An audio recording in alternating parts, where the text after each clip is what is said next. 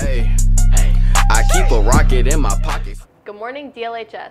Here are your announcements for Monday, October 31st. I'm Gabby. And I'm Lainey.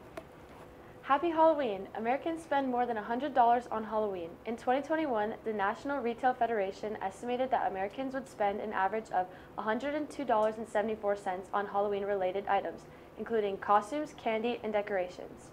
Though many would argue that candy corn tastes like chicken feed, that's not how it got its original name. Created in the 1880s by George Renninger, it was sold to the masses by Goelet's Confectionery Company, now Jelly Belly Co., at the turn of the century. Because corn is what is used to feed chickens, the creation was called chicken feed, and the box was marked with a colorful rooster. Students, the Firebird Esports program is starting again this November. The games being played this year are League of Legends, Valorant, Chess, Rocket League, and a new edition of Fortnite. There will be a Minecraft server for non-competitive play. If you already have a group or are looking for some new people to play with, there will be a sign-up sheet in the office. If you have any questions, contact Mr. Streed.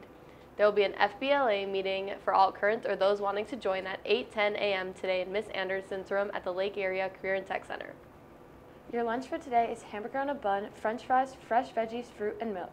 Your weather is a high of 57, low of 37, and no precipitation. Your quote of the day: when the black cats prowl and pumpkins gleam, may luck be yours on Halloween. These have been your morning announcements. Have a great day.